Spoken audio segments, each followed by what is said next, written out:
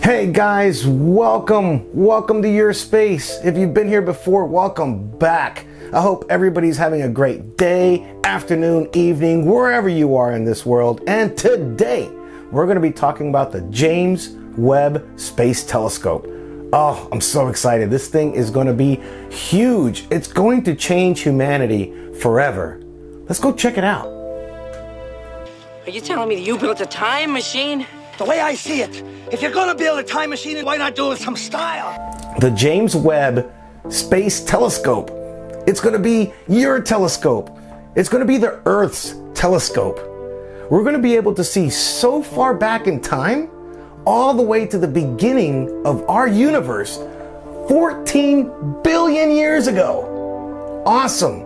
Crazy. We're also gonna be talking about the Hubble Space Telescope and how it changed astronomy, and how James Webb is going to be able to see so far out to find other galaxies and other worlds out there that could possibly be a planet just like ours. Let's launch this video.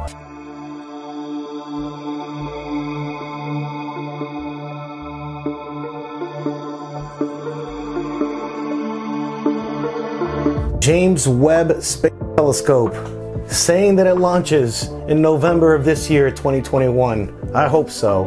It will change astronomy forever. Even though we have the Hubble Space Telescope in space right now, the Hubble Space Telescope is only about 14 feet in diameter.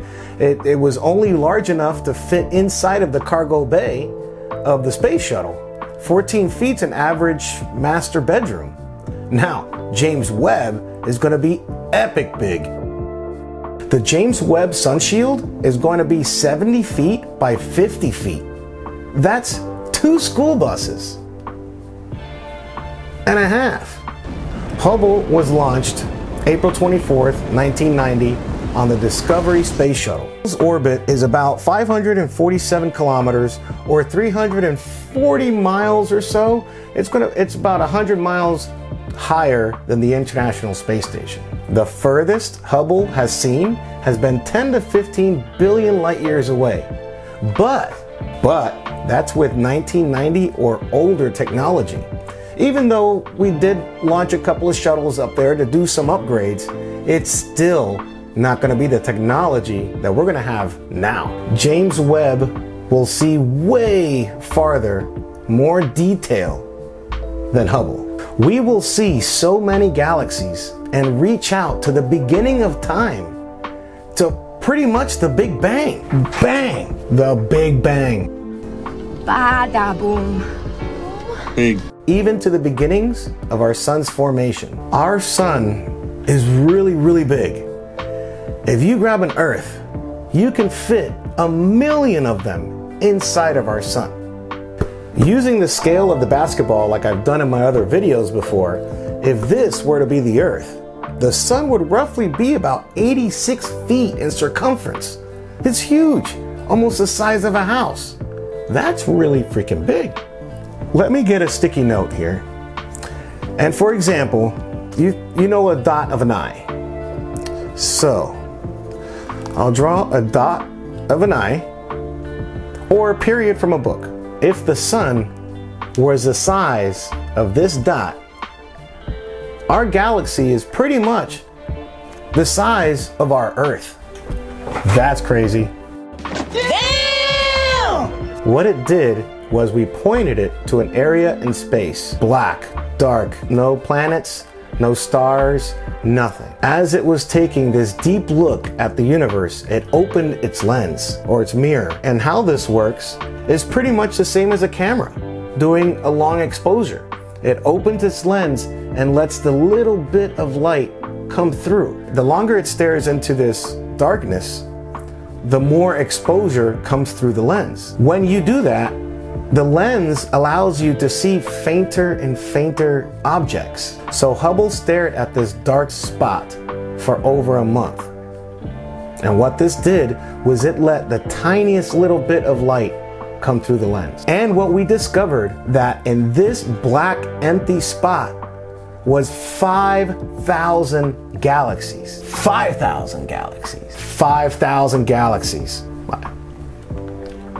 5,000 galaxies that we didn't even know were there. They were so faint, we couldn't see them. So how big of the sky was this empty black spot that we were staring at? Let's go back to the dot of the eye. So there's the dot. Now pretty much hold that dot about an arm's length away. You can barely see it, right?